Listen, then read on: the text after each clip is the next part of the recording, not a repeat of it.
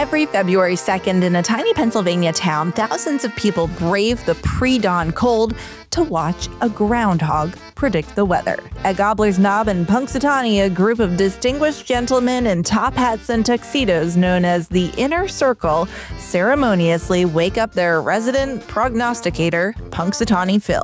The rules are simple. If Phil sees his shadow and retreats into his burrow, we're in for 6 more weeks of winter. No shadow, spring is just around the corner. But this holiday can be a bit polarizing. I mean, it's a rodent.